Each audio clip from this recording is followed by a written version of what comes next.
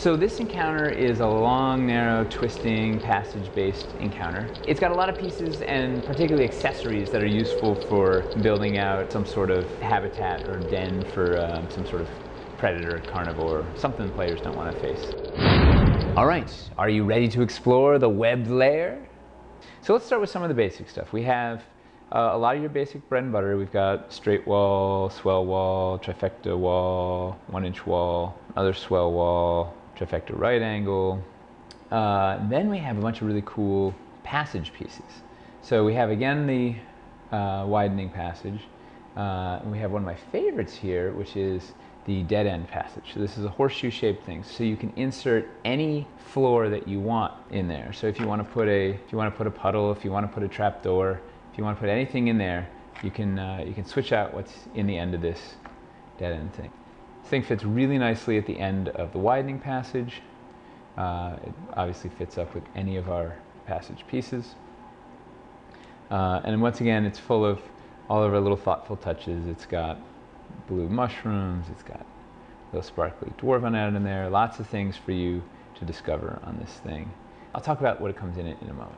Over here, we have this passage convex curve. So it's similar to the trifecta convex. It's doing essentially the same sort of thing, but it's got a really unique shape as well as this cool little salamander in there. Right? So this thing is designed to help you do corners in passages. It fits out really nicely with our passage pieces. So if you want to do you have two of these to open up into a room or the like. It also does really neat right angle, convex right angle turns with a couple of straight pieces. It's good. You could also put 4 of these around in a circle and make some sort of weird column in the middle or a base for something to build on.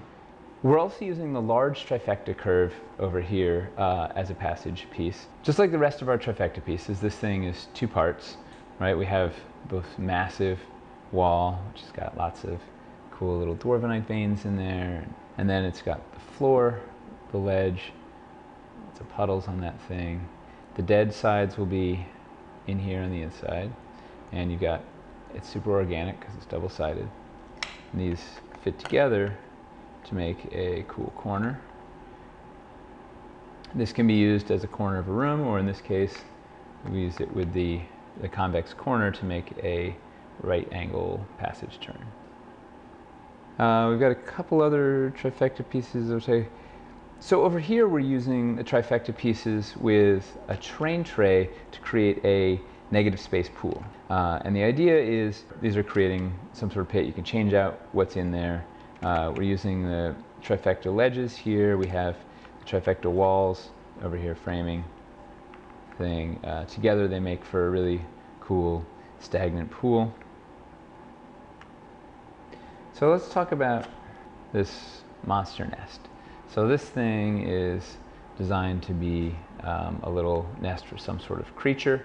There's lots of little bits in there, including a sword and skulls and the like.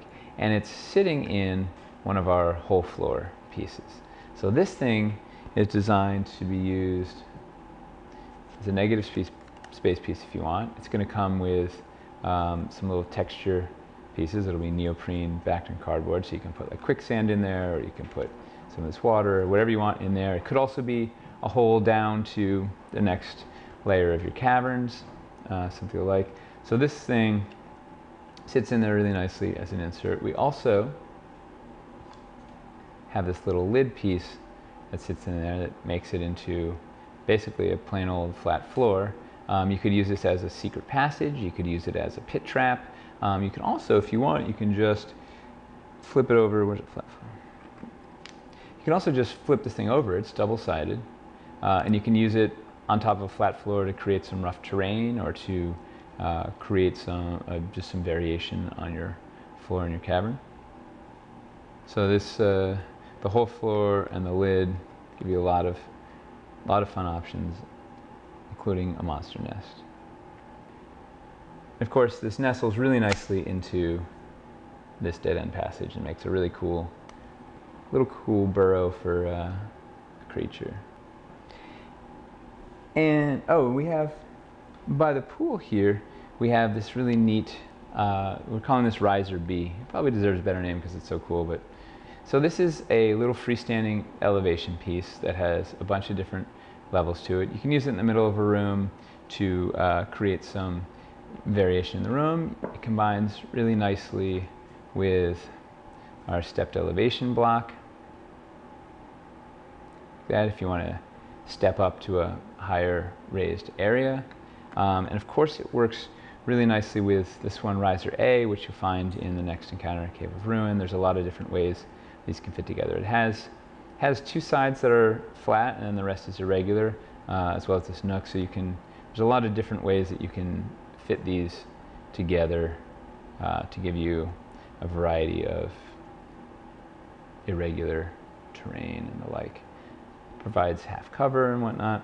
In this case, we have it. I think we're going to put a bonus, maybe a stretch goal, get a pointy stalagmite in there, and really dress up that corner. And then finally, we have some really cool little dressing bits in here. We have 2 piles of bones, clearly evidence that there's some sort of carnivorous creature. Oh, and these are designed so that they can also sort of fit together to make a larger pile of bones if you want. Looks pretty cool. Speaking of danger, this poor gentleman ran into trouble. This is a cocooned body. You can just sort of see some hints of a hand and maybe some flesh over there. Maybe they're dead, maybe they're just cocooned. I don't know, but there's somebody's there and they've been held for a snack or some such. And what's cool is this is not only it's freestanding on the floor, but it's a magnetic piece. So it'll work with our magnetic walls. So we've got 2 of these magnetic walls in here. Oh, look at that. So he can stick right to the wall. He's been cocooned in place, the poor bastard. He's just going to hang around for a while there on the magnetic wall. This will of course work with your Dungeon of Doom magnetic walls, your City Builder magnetic walls, your Castle Builder magnetic walls. So this guy can adorn any of your magnetic walls. You can also sit on the floor. This magnetic wall, of course, takes all of your magnetic accessories from City Builder, from Castle Builder, from Dungeon of Doom. Great way to accessorize your cavern. And speaking of magnetic accessories, we have these magnetic spider webs. These are going to be cast in like a very soft, pliable silicone, so they're really flexy. They'll have little magnets on the feet. We have 1 magnet in there, so our prototypes aren't fully operational yet, but they will be. So these things are designed, like in this case, to be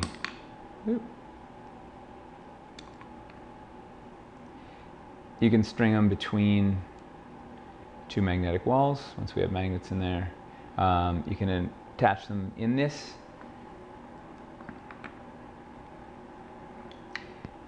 In the widening passage, we've got magnetic walls here and here, so you'll be able to put this, something like that, in your passage. Blocked passage, players can rip it out. You can also place them flat on the floor if you want, put it over a floor hole, put it on the ceiling, drop it on players. And a beautifully sculpted little web that's going to be soft and flexible and will play nice with all of your magnetic walls. So that's pretty much everything. If this Kickstarter exceeds all expectations, we may have an optional buy that we could unlock that could populate this thing, but we'd have to go pretty ridiculously high. All right, so that was the webbed lair. It's got all sorts of passages, bones, a fetid pool, cocoon body, of course these magnetic spider webs, everything you need for some sort of crazy savage beast's lair.